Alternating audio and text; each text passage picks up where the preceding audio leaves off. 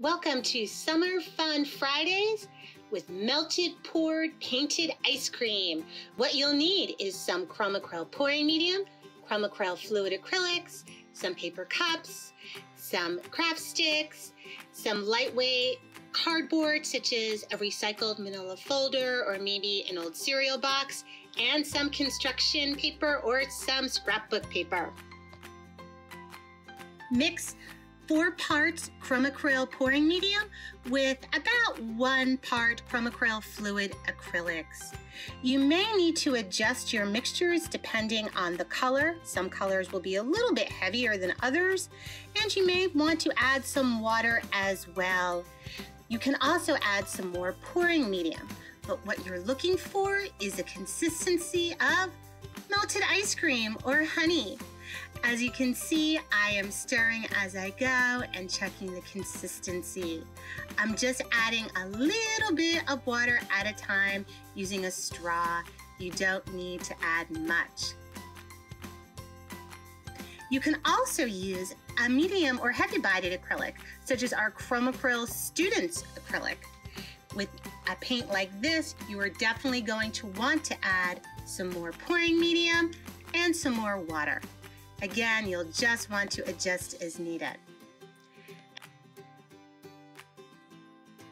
And don't limit yourself just to acrylics. Try using some tempera, like our Chromatemp Artist Tempera in this beautiful pearlescent blue. Isn't this a great color?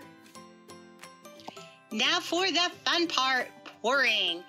As you can see, I am just putting down some ribbons of color and some paint puddles using all of the colors I had mixed up.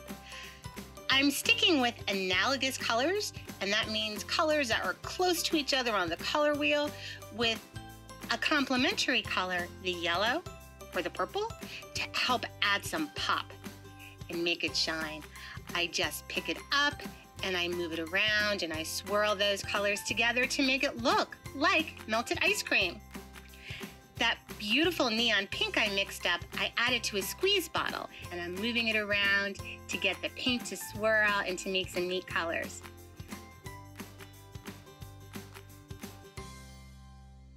What's ice cream without toppings? You can add real ice cream toppings if you want. Just add them to the wet paint, or you can add the old standby of glitter.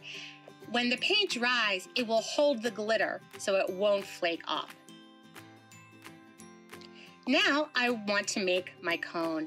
I'm mixing a little bit of brown paint with some white paint, and I'm using a big brush and I'm applying the paint a little bit thickly. The reason I want it to be thick is because I'm going to scratch into this. I'm using the back of a paintbrush to scratch a waffle pattern, something like a cone. You could also use a comb or a piece of cardboard if you wanted to. I set everything aside to dry. Poured paint can take anywhere from a day up to 3 days to dry, depending on how thickly you painted and what your weather is like. But once everything is dry, I'm cutting everything into shapes. I'm using a simple triangle shape for my cone, and for my ice cream, I'm cutting around to get some good organic scoops. Younger children might just want to cut circles.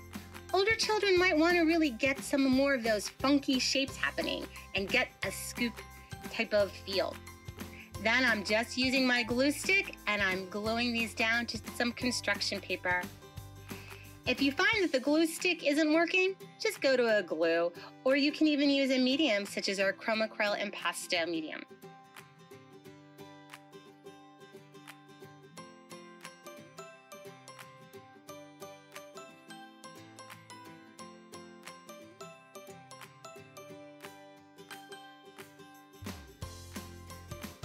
Don't forget to cut out some drips.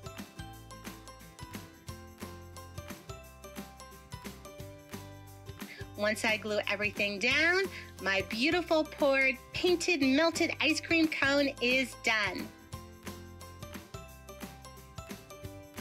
For more information on this project and more, be sure to check out our website, www.chromaonline.com.